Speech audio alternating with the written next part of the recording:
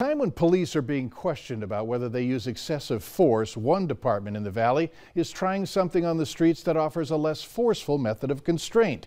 Jillian Trudeau went to East Grand Forks to actually test out the bowler wrap device.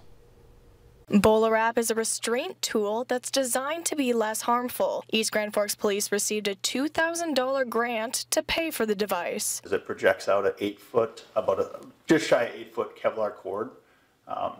It repels it out kind of laterally to the ground and then wraps around the person. Corporal Rue says this new device is a way for police to use in situations that don't need a forceful response. People that are maybe that we're going to take into custody that are just generally non-compliant or telling us that they're going to resist arrest, gives us an opportunity to restrain them remotely without having to go hands-on with them. Another good opportunity is people that are under like mental distress or just not willing to maybe cooperate with us if they maybe need to be hospitalized. Rue says the department just received the bowler wrap devices and he's excited to be able to use them.